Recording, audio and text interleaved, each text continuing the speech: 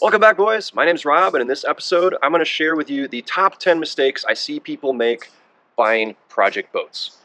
Now, before we go into the top 10 mistakes I see people making on project boats, I want to talk about why you should consider getting a project boat in the first place. So, let's cut to this. Are you thinking about buying a new boat? Please consider adopting a project boat instead. Millions of old, unwanted, badass project boats sit outside every night, alone and abandoned across this country, waiting for their forever home. By adopting a project boat, you're not only helping reduce the waste and promote sustainable boating practices, you're also saving a hull that is likely cooler and faster than what boat companies produce today.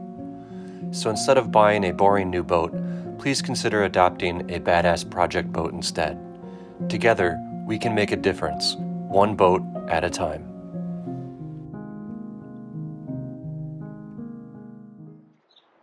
Wow, that was powerful stuff. Alright, so obviously restoring a boat, getting a project boat, very good idea. But there are a bunch of mistakes you can make. In fact, my first project boat was kind of a disaster. It wasn't reliable, it wasn't fun. I wound up losing a ton of money on it. Now, did I learn some things? Yes. Did those skills transfer over to my next boat? Yes.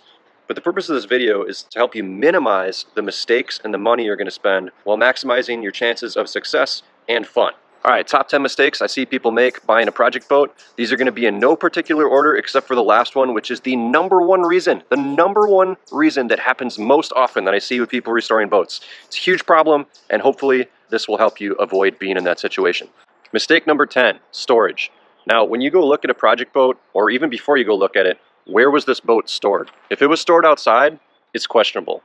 Boats are only waterproof one way, and as soon as moisture gets inside, things rapidly go to hell. The upholstery starts getting mold and mildew, and if that moisture does not get out of there, it's going to rot out your stringer, which is the backbone of your boat, and maybe your transom, maybe the floor. It's just going to mess things up. So the thing you want to do is find a boat that's been stored indoors, or the owner actually cared enough to keep water out. If it's outside and it has a tarp on it, probably run away. Moisture is the number one killer of boats, okay? I know that they're supposed to be waterproof, but they're not, and a lot of these older boats are built like total shit. Okay, so let's go to number 9. It's been stored indoors, you're excited, you show up. What's the first thing you see? You're all geeked? The exterior. So let's talk about that a second. Boats are not like cars. They are not painted. This is Gelcoat. The way they are created is there is a female mold, and boats are built from the outside in. The first thing that you put in that mold is the gel coat. After that, it's the fiberglass and the resin and stuff. So the structure's inside, but it goes on last. What that means is that you'll never be able to duplicate factory gel coat. If I took this boat and sanded it down and resprayed it with paint, it might look pretty, but it's not going to be durable. Any scratch is going to be pretty much irreparable. Whereas right now, all this gel coat, I can just sand it and polish it, and it's going to look beautiful again. What you are going to want to look for are stress cracks. I'm going to show you some on this boat. These cracks, you're pretty much never going to be able to get rid of them. Now, if you want to, you could try V'ing them out and filling gel coat and sanding and polishing, but the likelihood of the colors matching, probably nil. The nice thing, though, is if it is factory gel coat, you can bring it back to life. In this video up here, I show you 3 simple steps on how you can bring faded, ugly, chalky gel coat back to life and make it beautiful again. Number 8, floor test. What you're going to want to do is get inside the boat and walk around. And you're just going to hop around a little bit, and you're just going to feel for soft spots on the floor. Now, again, I said all these old boats are built like crap. This is a perfect example. This is a 1980s CB Avenger, and you can see that the floor is not even covered in resin. It's just bare wood. They just added fiberglass to the outer edge, and that's it. What that means is that this plywood is not waterproofed. As soon as moisture sits in here, it's going to start rotting the floor. Now, a floor replacement is not a big deal. I'm actually going to do a floor replacement in this boat in one weekend, and that video is going to be coming out hopefully next week. But just walk around and know that if there's a soft spot in the floor of your boat, it's not the end of the world, but you are going to have to repair it, or it's just going to get worse. Number 7, avoid jets and V-drives. Oh, jet boats are cool. No.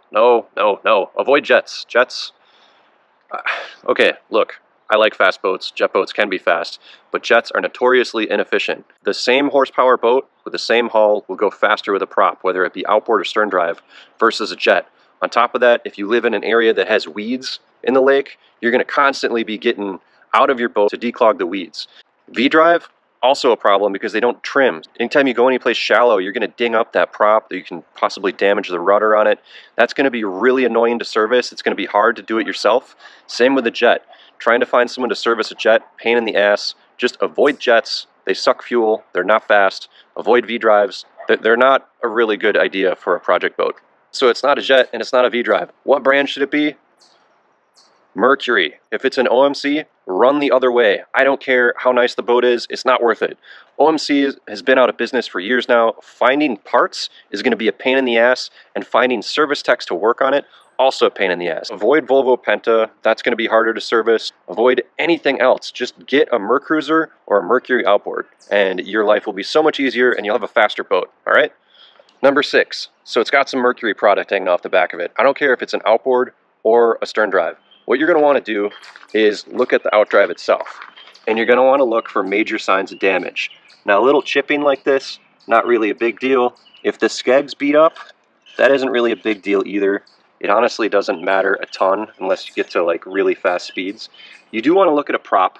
Make sure the prop isn't too dinged up. If it's stainless, that's a huge plus because stainless gives you a lot better hole shot and a higher top speed, better gas mileage. Aluminum props just aren't really that great. What you're going to want to look for on the outdrive itself, though, are just signs of cracks or repair. So just look for major damage on the Gearcase torpedo itself. The other thing you want to do to make sure that it's working correctly, even if the boat doesn't run, is just shift it into forward and then go back here and try to spin the prop. What you're going to find is that the prop doesn't spin one direction and it does spin the other and clicks. So this will not turn counterclockwise. I'm going to go back up here. I'm going to shift it into reverse.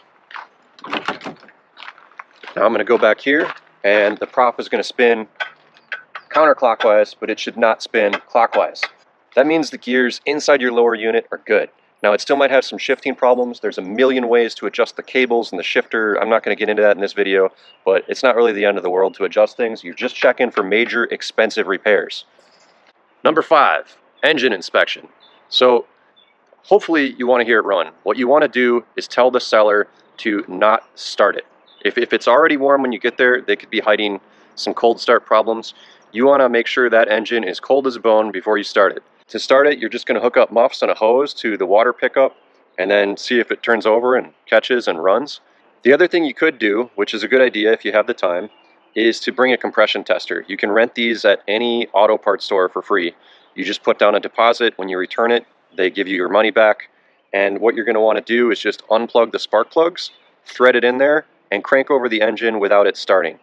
Now there's a couple ways you can do that. I'm not going to get into it, but what you're looking for is even compression across all cylinders. If all the cylinders have good compression except one, you're going to have a bad time because that means an engine rebuild. Number 4, misjudging your skill set. Now, do you have basic mechanical aptitude? Can you change a flat? Can you change a spark plug? Have you worked with composites before and fiberglass resins? None of these things are inherently hard or difficult, and I encourage everyone to try new things and learn from it because that's how you grow as a person and upgrade your skill set.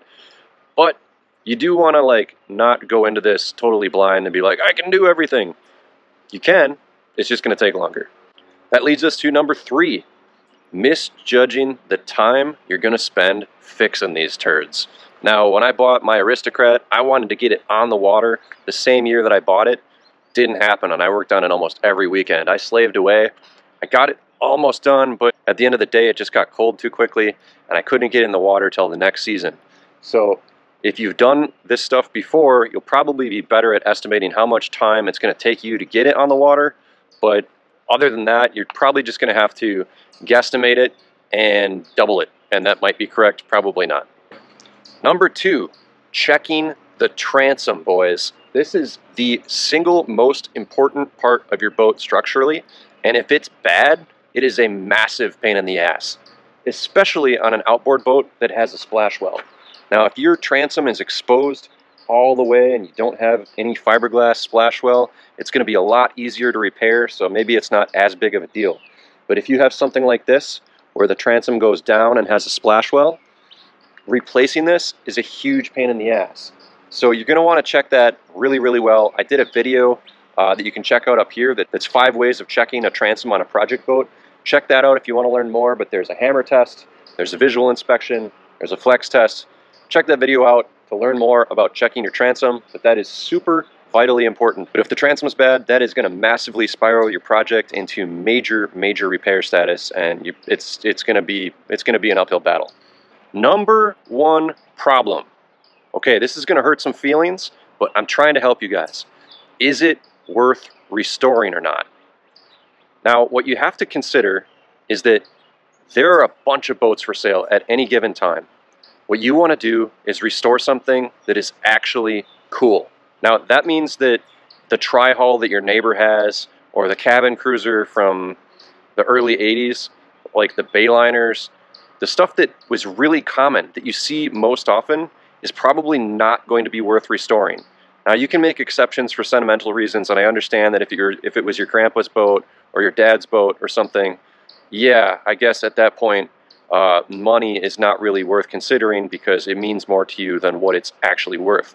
But for everyone else, just buying a boat from a stranger that they don't have any connection to, it needs to be a cool boat. This is a CB Avenger. Every time I take it out, people are like, oh, that boat's awesome. Now, if I did the same thing with like a 70s Sea Ray with an inline 6, do you think anyone would say that? No, they wouldn't. There is a reason that people restore sports cars and muscle cars, and that reason is desirability. When you see people dumping tons of money into like a 4-door sedan or like a Dodge Omni or something, you just gotta shake your head and be like, what is up with this person? But I see this happening on boat restorations all the time. You know, it was only $100 and now I just need to spend money fixing the transom and the upholstery and the floor. And it's like, dude, here's the thing. They made a ton of those. There are a ton of them. You can buy them all over the place and you're gonna spend less time and money in the end than if you did it yourself. Now, just because something's rare doesn't mean it's cool. There's you know, some people are like, oh, you know, they only made this 1978 Sea Ray for 2 years. And dude, who cares? It's a tri-hull and it's open bow. It's just that is the equivalent of restoring a 1983 Ford Aerostar minivan. It's not worth your time. If it has an inline 6 stern drive, don't do it. If it has a V6 stern drive, I don't know. Unless it's really cool, skip it. If it has a V8, okay, now we're talking. But let's look at the rest of the boat. What you're going to want to look for are boats that have a cult following, that are actually cool. Look for the sports car boats. I'm trying not to like ruin the market right now, but you can find deals on any kind of boat. They're all going to require pretty much the same amount of work. Restoring a CB Avenger or a Sleecraft or a Hydrostream is not inherently more work than restoring a Bayliner or a Sea Ray or something else that's just sort of whatever. Sea Ray, actually, though, did make cool boats. Check out the Pachanga series. The Pachanga 1, Pachanga 2, they had them all the way up to like 30 feet. All those boats are killer. Look at Glastron Carlson's. That's a subsidiary of Glastron, and they made the most attractive boat designs you've ever seen in your life. The stern of a CVX-20 is probably one of the prettiest transoms you're ever going to see ever made. And those boats are worth restoring because they are cool, dudes. Don't restore a boat that isn't cool. If you have questions if your boat is cool or not, or if you're wondering if it's worth it, just leave a comment here and I'll tell you if it sucks. Now, can you have fun on pretty much any boat? Yeah. But the point of this video is to help people avoid the mistake of becoming way underwater on a boat that is not desirable, because at that point, you're throwing your money down the drain and you're throwing your time down the drain. This thing is always going to be cool. It's always going to be desirable because it's fast and it looks good. Again, this is just my opinion. I know some of you guys are super passionate about your boring open bow family boats, and that's fine. But the reality is that they're going to be hard to sell, and you're more likely to wind up underwater in terms of the time and money you invest in restoring these boats. So just start with something desirable, and you're probably going to come out closer to even or maybe even ahead depending on how rad it is. So if you're new to this channel and you haven't been here before, please check out a couple of my videos. I have a 400 horsepower Sleekcraft Aristocrat. I also have an in-depth restoration of a Sleekcraft SST race boat where I'm using the most advanced composites I could find, trying to build the craziest, fastest thing I can for as little amount of money as possible. Speaking of which, I also have another series where I'm trying to hit 60 miles an hour for under 1,000 bucks with this CB Avenger. All right, thanks for watching this video. Hope you guys learned something. Hope this helps people out. And if I pissed you off by telling you your boat's lame, I'm sorry. I'm not trying to hurt your feelings. I'm just trying to help people. Start with number one, which is make sure it is a cool boat. If it's a cool boat, it's worth it. All right? Cheers, dudes. Until next time.